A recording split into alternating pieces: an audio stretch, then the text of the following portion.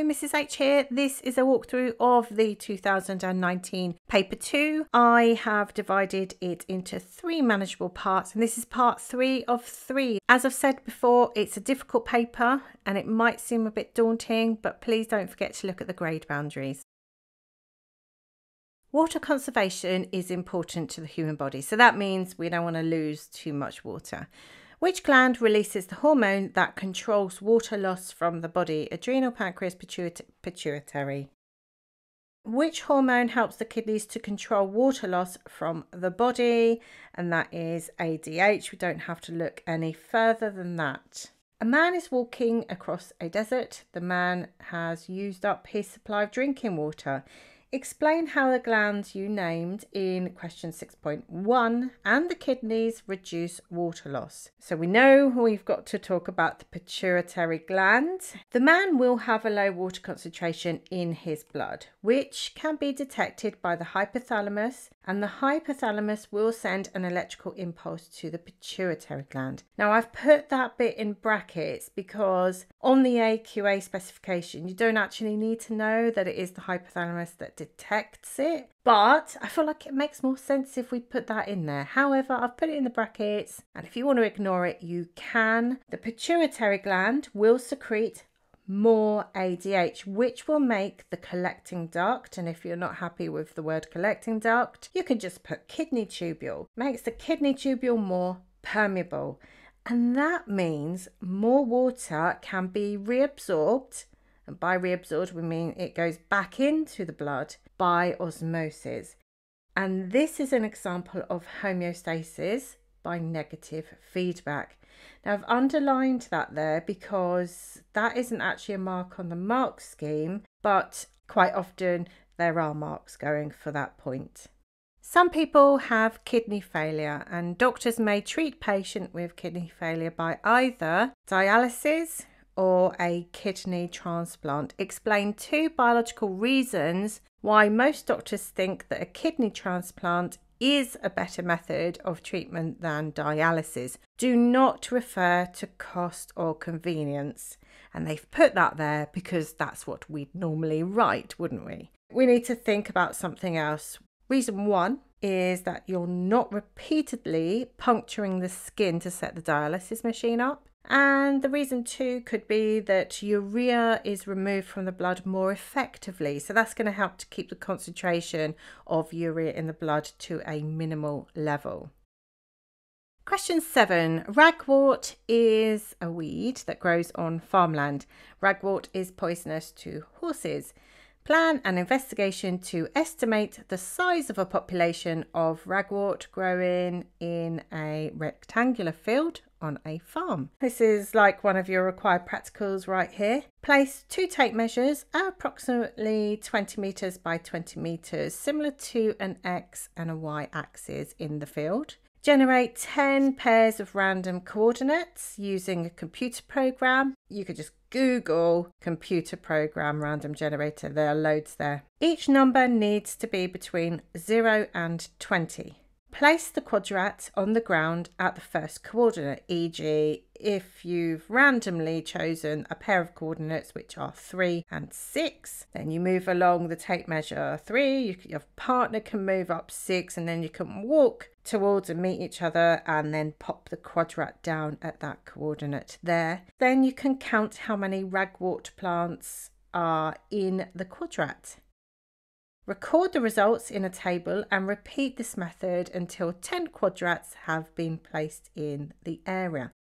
The quadrat used is 0.5 meters by 0.5 meters. They do vary, but this is the one I'm choosing. If one quadrat is 0.5 meter by 0.5 meters, an area of 0.25 meters squared is what you're recording. If we're doing 10 quadrats, then the total area recorded will be 10 times 0.25 meters squared, which is a total of 2.5 meters squared. Then what we could do is calculate the mean number of ragwort per 1 meter squared To estimate the total number of ragwort plants in the entire field, we could use the formula below. So the total population will be the mean number of ragwort per metre squared times the area of the field. So you're going to have to measure the area of the field. You could do it with a trundle wheel, which would make it a bit faster. Because there's only 4 marks, I think you could see 6 mark questions on these. So these are worth practicing.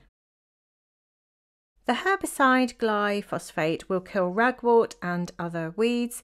Scientists use bacteria for the genetic engineering of crop plants to make the crops resistant to glyphosate. Figure 8 shows the graph of a culture of the bacteria in a solution of nutrients at 25 degrees C. We're looking at the number of bacterial cells in millions per centimetre cubed over 25 hours. So why did the rate of reproduction increase between 2 and 7 hours? As you can see, it's increasing all the time. But what's quite nice about between 2 and 7 hours is that we've got quite this sharp increase, and this is what they want you to comment on. So it's the idea that the number of bacteria are increasing, so there will be more divisions per minute. After 12 hours, the rate of reproduction decreased. Suggests 3 ways the scientists could maintain a high rate of reproduction in the bacterial culture.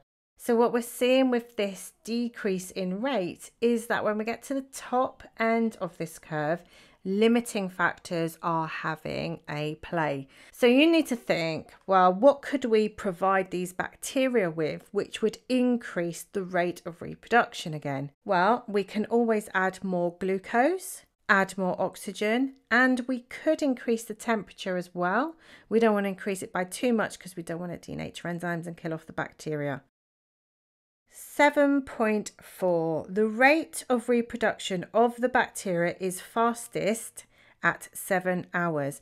How many times faster is the rate of reproduction at 7 hours than the rate at 12 hours? Now we're going to have to work pretty hard for these 4 marks, but if you love maths, this would probably be your favourite question on the whole paper. If we look on the graph and you find 12 hours where the curve is, you can see that it is actually curved. So to work out the rate, we're going to have to draw a tangent. This is really tricky for me to do on my tablet, and I'm sure you'll do a better job on your piece of paper.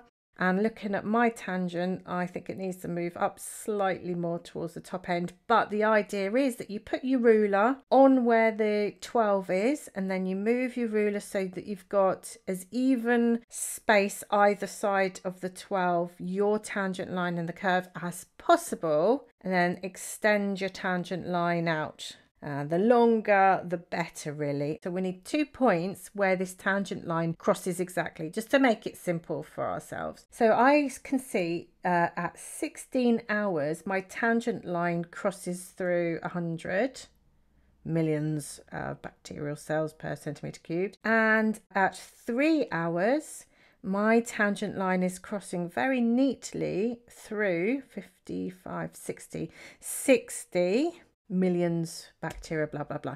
Okay, so my change in Y is actually 40 divided by the change in X. So the change in X is actually over 13. So that gives us a rate of 3.07692 millions of bacterial cells per centimetre cubed per hour. At 7 hours is different because you've got a straight line, so you can't do a tangent on this. And in fact, very tightly around 7 is how we're going to have to work, because that gradient does change slightly below and slightly above. So if we go to 7 hours, that line crosses very neatly at 45. The line crosses very neatly at 35. So what we have is this change in Y is 10. And the change in X is actually 1 hour. So that gives us a rate of 10 bacterial cells in millions per centimetre cubed per hour. So then what we have to do is to work out how many times faster 10 is compared to 3.07692. So what we do is 10 divided by 3.07692, and that gives us an answer of 3.25 times faster. Now the mark scheme allows any final answer between 2.9 and 3.4, so I'm really happy that I got 3.25. Scientists transferred a gene for resistance to the herbicide glyphosate into the bacteria. The genetically modified GM bacteria can then transfer the glyphosate resistance gene to a crop plant. Explain the advantage of making crop plants resistant to glyphosate. Well, if you spray the crops with the glyphosate, it won't affect the crop, and it will only kill the weeds, as herbicide is a weed killer. This means there will be less competition for light, water and mineral ions because weeds will be killed. So they're not going to absorb and take those nutrients from the soil, and the crop will grow better, so there will be more yield. Question 8. It is important to keep the blood glucose concentration within narrow limits. A person eats a meal containing a lot of carbohydrate. This causes an increase in the person's blood glucose concentration. Explain how the hormones insulin and glucagon control the person's blood glucose concentration after a meal. The pancreas detects an increase in blood glucose and it secretes insulin. Insulin causes the cell membranes to become more permeable to glucose, allowing more glucose to enter the cells and therefore come out of the blood. Excess glucose not used in respiration can be converted to glycogen in the liver and the muscle cells, decreasing the concentration of glucose in the blood. If the concentration of glucose in the blood becomes low, then the pancreas will secrete a hormone called glucagon, and that causes glycogen, stored glucose, to be converted back to glucose and therefore raising the blood sugar level again. Another example of homeostasis by negative feedback. The body cells of a person with type 2 diabetes do not respond to insulin. A person with type 2 diabetes often has higher blood insulin concentration than a non-diabetic person. Explain why. So if the body cells do not respond to insulin, then their cells will absorb less glucose. So if less glucose is going into the cells, it's building up in the blood. So the glucose concentration in the blood will remain high, and that will trigger the pancreas to keep responding by secreting more insulin. Metformin is a drug used for treating people who have type 2 diabetes. Scientists investigated the effects of metformin and 2 other drugs, A and B. The scientists wanted to see how the drugs affected the blood glucose concentrations of 220 people with type 2 diabetes. This is the method used. Put 220 people into 5 groups. Treat each group with a different drug or combination of drugs for several weeks. Give each person a meal high in carbohydrate. Measure the blood glucose concentration of each person 30 minutes after the meal and again 3 hours after the meal. Suggest 3 variables that the scientists should have controlled in the investigation. There are a lot, so we'll just choose 3. We can choose people of the same age, the same height and mass, so the BMI, the same type of meal. And then other things that you could have written were proportion of males to females, same severity of diabetes, same activity during the investigation, the dose of the drug, similar blood glucose concentration at the start, and other health conditions or other drugs being taken need to be aware of and keep them the same in the groups. The scientists recorded their results as a mean value for each group. The scientists calculated the standard deviation for each group's results. So most of us have never heard of this at GCSE. It's something we do at A-level biology. They are going to tell you what it is and they want to see if you can figure it out. Yeah, it's application. Yes, it's higher level. So Let's give it a go. Standard deviation is a measure of the spread of the individual results above or below the mean value. The scientists gave each group's results as a mean plus or minus a standard deviation. The larger the standard deviation, the greater is the spread of results around the mean. Which of the results is the most precise? So precise means getting similar results every time you do it, so that would mean less of a spread around the mean, wouldn't it? So if you did the experiment and you got 30, 30, 30, 30, those are extremely precise results. But if you got 0, 10, 20, 30, 40, 50, 60, those are, it might give you a similar mean, but they are not very precise results. So that would be a large standard deviation. Anyway, which of these results is the most precise? So we're looking for the smallest standard deviation, and that is the 15.4. Table 3 and figure 9 show the scientists' results. So we've got a table, a number of people. These are different drugs. So metformin A, B, metformin plus A, metformin plus B. And you've got 60 people with just metformin, 40 with just A, 25 B, 65 and 30. How strange is that? So we could probably comment on that later, no doubt. And then we've got this graph. Now those bars are showing the standard deviation. So if we look at metformin, I'll just go through this bar with you. So the mean percentage of reduction in blood glucose concentration 3 hours after the meal. 32% is the mean, but the variation around the mean means, so some people's reduction was 38%, while some people in the group will have had a reduction of 26%. Now the bigger the bar, the bigger the standard deviation. So the bigger the bar, the less precise those results are. In Table 3 and Figure 9, some standard deviations of results overlap. An overlap of standard deviations shows the difference between the means is not significant. So even if you've got a difference, the difference isn't significant.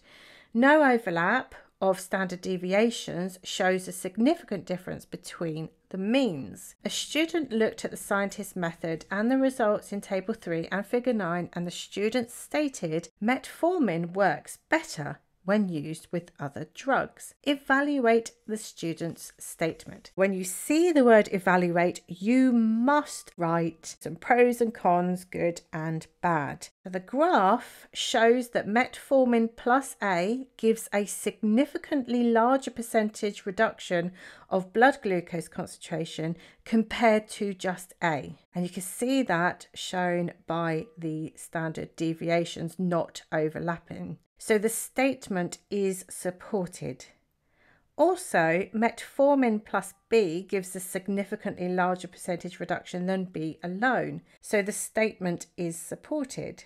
Metformin plus A gives a significantly larger percentage reduction than metformin alone, shown by the standard deviations not overlapping, and therefore that supports the student's statement as well.